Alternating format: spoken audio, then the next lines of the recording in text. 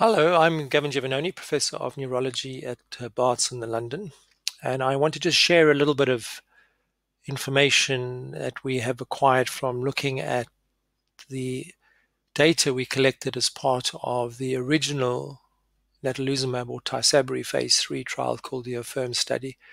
In the study, Natalizumab was compared to placebo, and as you're aware, the drug got licensed as a result of this study. For those of you who don't know, natalizumab is a monoclonal antibody. And it targets what we call an adhesion molecule. It's called VLA4, alpha 4 beta 1 integrin. And this actually is like the Velcro that allows white blood cells, particularly lymphocytes, to stick to the blood vessel and then pass through into the brain. And by coating the white blood cell, the lymphocyte, with natalizumab, that can't stick, so the Velcro doesn't work, and therefore it stops the trafficking or the movement of lymphocytes into the central nervous system. It also stops normal function, what we call immune surveillance. So we need lymphocytes to go in there to look for infections, and that's probably the most important adverse event associated with natalizumab, is that if you do develop an infection on the other side of the blood-brain barrier, your immune system can't find it and fight it. And the main infection that emerged is from this virus called the JC virus, stands for John Cunningham. That's the name of the first patient that got this infection. And this causes a condition called PML, progressive multifocal leukoencephalopathy. P for progression is obvious. It's once you have it, it gets worse. Multifocal because it affects different parts of the brain. And leukoencephalopathy, leuko meaning white matter, it affects mainly the white matter. Interestingly, it doesn't really affect the spinal cord. We don't know why. And that's been the main limitation of its use. Not everybody is susceptible to PML. You have to have the virus in your body. The virus has to undergo a mutation, and obviously the higher the viral load or the levels of the virus, the greater the chance of acquiring this infection. The good news is that we now have strategies to de-risk people from getting this. People who don't have the virus don't get it. And by extending the dosing from 4 to 6 weeks of natalizumab, you also reduce the incidence quite markedly. And you can also look at the level of the antibody against the virus as well.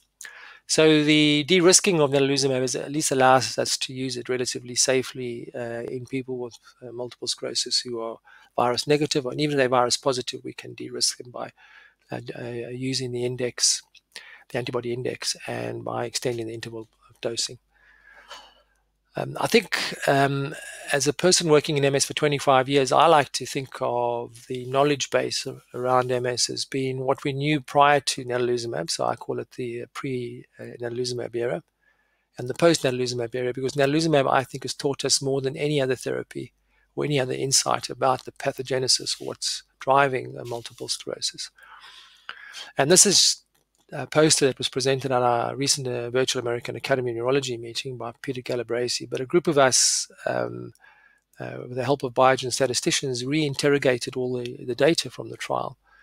And we just simply asked the question, which variables that were collected in the trial, because when you do a study, you'll collect data across the 2 years of the study, and you collect them at multiple time points, then which variables actually predict the treatment response compared to placebo?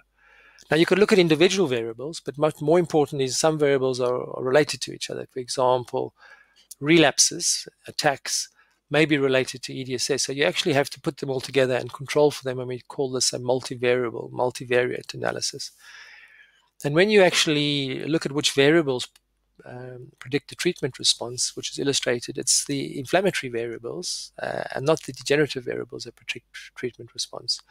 So the first one was the MRI metrics of inflammation. So that's new lesions. So we call them as white blobs, or the expanding new lesions, or the actual enhancing lesions when you give the contrast agent, gadolinium. So these are markers of new inflammatory lesions. The next one was another objective measure, which was neurofilament levels. And neurofilament levels are the proteins that are released from damaged neurons on axons. When you break them up, they release their contents, and you can measure the protein neurofilament in the peripheral blood, in the serum, and the level is equivalent to how much damage has occurred from these lesions. And the next one was relapses, whether somebody had or didn't have relapses in the trial. So these are pretty obvious now, but these are what we call inflammatory markers. All the other markers contributed 0 to the multivariate analysis in terms of predicting treatment response. So things like disability score, 9-hole peg test, upper limb function, time 25-foot walk, lower limb function, brain volume loss, in other words, how much shrinkage of the brain that's occurring in the second half of the year, and then cognition using the paced auditory serial addition test added nothing to predicting the treatment response. So again, this is telling us natalizumab does what it says on the tin. It's anti-inflammatory. It stops inflammatory markers, but it doesn't do very much to those other functional markers that are probably dictated by other things.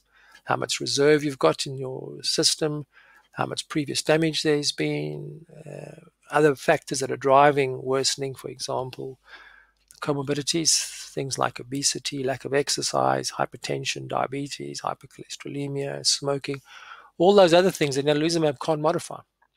And so I think we need to actually now reconsider our treatment targets. When you have an anti-inflammatory therapy that's purely anti-inflammatory, we should judge it on what it can and can't do. Natalizumab stops inflammation. That's what it does. It stops new lesions, it stops relapses, and it stops new damage and raised neurofilament levels. It can't necessarily modify those other factors, okay, which may have been primed by previous damage or maybe getting worse by aging or other, because that's not natalizumab's role. And so this brings us to the next insight: is natalizumab is the step one, switch off inflammation, and it's one of our best drugs at doing that. Then what do we do about those other factors? So this is why we need a sandwich. We need to add on neuroprotection, protect those damaged nerves from the past and try and keep them alive. Maybe we can remyelinate them if they need remyelination. And if they are damaged, can we restore function? Can we cause the surviving neurons to sprout axons and reconnect damaged pathways? That's what we call neurorestorative therapies. In addition to that, we need to target those other mechanisms that are driving worsening of neurological function that are independent of MS mechanisms or inflammation, for example, the aging mechanisms or lack of exercise and all those things. And this brings forward the concept of marginal gains. If we identify all the factors that cause neurological function or disability to get worse in people with multiple sclerosis, and we improve all of them by a small amount, we'll have a big impact on the final outcome for MS. So this is just another insight, another learning experience from natalizumab. And this reminds me of a lesson that Professor Mark Feldman, most of you may not know him, so he was one of the original thinkers around the anti-TNF alpha therapies in rheumatoid arthritis. So him and Tiny Miney pioneered the development of infliximab, the first monoclonal antibody that neutralized TNF-alpha, a potent cytokine in driving RA damage. And he said to me, Gavin, whenever you put a new molecule or an experimental therapy into an individual with a disease like multiple sclerosis or a group of people like the trial participants in the AFFIRM or natalizumab study, you're doing an experiment, but you then need to maximize the knowledge you acquire from that experiment by collecting as much information and studying them as much as possible. And I think this is an example. I mean, this trial, ran from 2002 to 2004, if I recall correctly, in that epoch. And we're now in 2020, and we're still learning lessons from the data from that trial. And that's a remarkable thing, is that it's never too late to learn and have new insights. So I hope you understand the concept and the important message from this. If your neurologist or your healthcare professional offers you an anti-inflammatory therapy and they're promising you things that go beyond inflammatory markers, don't accept that, because anti-inflammatory therapies can only do what they're designed to do, stop inflammation. Obviously, if they're saying to you, this is an anti-inflammatory plus a neuroprotective drug, okay, and then you'll say, well, what is the evidence for neuroprotection independent or over and above its anti-inflammatory effects? And that's the next stage we're going to get to. Are there therapies based on this kind of analysis, that give us neuroprotection in addition to the anti-inflammatory effects? There are lots of claims. I'm not sure any of our other disease-modifying therapies will actually improve the area under this curve over and above the effects on the inflammatory markers. There are hints that some of them may have other modes of action, but I'd like to see this analysis now repeated for all our other treatments to see how that stacks up against natalizumab. If you have any questions, please ask me either on the YouTube channel or on the blog, whatever, and I'll try and address them. Thank you.